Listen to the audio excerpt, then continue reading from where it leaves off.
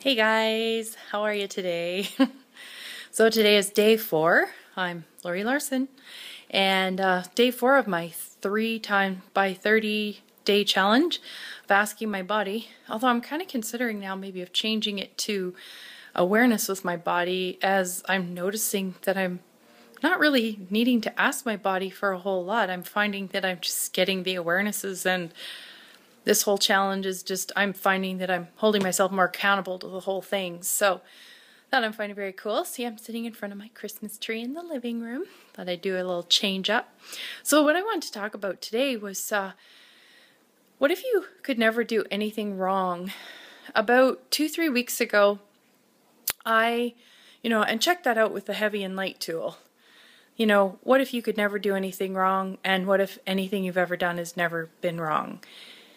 And about 2-3 weeks ago, I had the awareness of how hard I'd been on myself, just so incredibly hard on myself.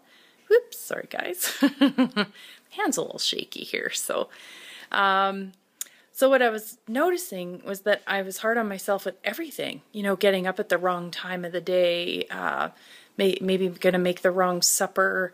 Was I going to do this right? I should have exercised. I should have done this. I shouldn't have done that. And I had no idea how insidious that was in my life.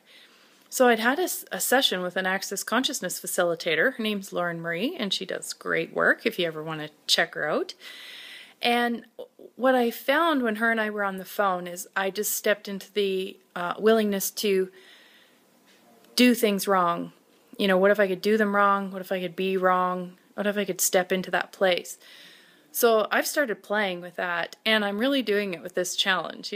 Notice that I said "so" on the videos, or maybe I'm not quite as steady as I'd like to be, or, do my blogs make sense? How's my grammar? How's this? How's that? Anyways, I'm just really allowing myself that if anything like that pops into my head, I'm just like, no, I ain't going there. Nope, definitely not. So just really having a lot of fun with this, and I wonder if that's the key. We really allow ourselves to step in the willingness to be wrong and to do things wrong and to not be perfect and to not get it right. That's where all the life in our living in our life is. So I gotta say that the last few weeks have been more fun for me than I don't ever remember having fun like this before.